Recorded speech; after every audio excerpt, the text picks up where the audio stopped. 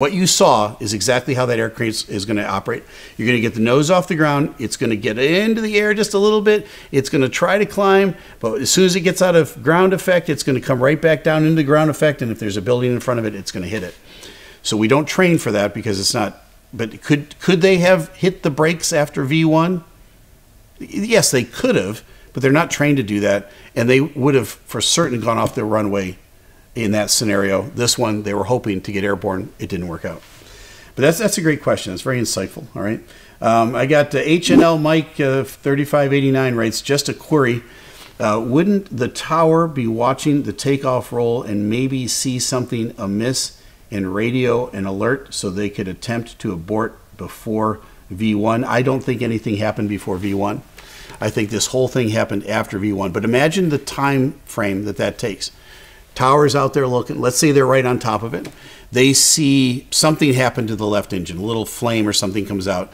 They don't know that the airplane's at V1 or not, but let's say they're right on the microphone and they're watching. They see that first little flame come out and they go, UPS 2976, your left engine's on fire, right? At that point, the time it would take for that to get to the airplane and the pilots to comprehend it and to analyze what's going on with their airplane and to reject it, that's a lot of time.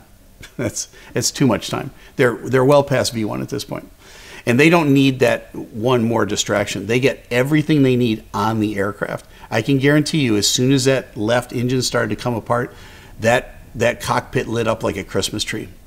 And the pilots knew it first, not because it lit up like a Christmas tree. They knew it because they heard it.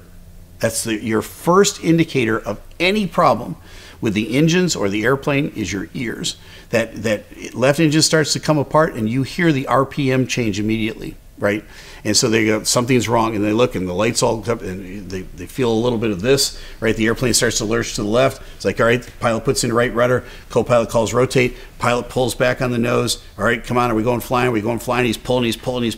He can only pull so far. They start to wallow up in the air. The airspeed starts to bleed off. What the heck? He's got the power pushed up all the way. He's trying to get airborne. He's losing airspeed. Why am I losing airspeed? And then wham, he hits the things, and there's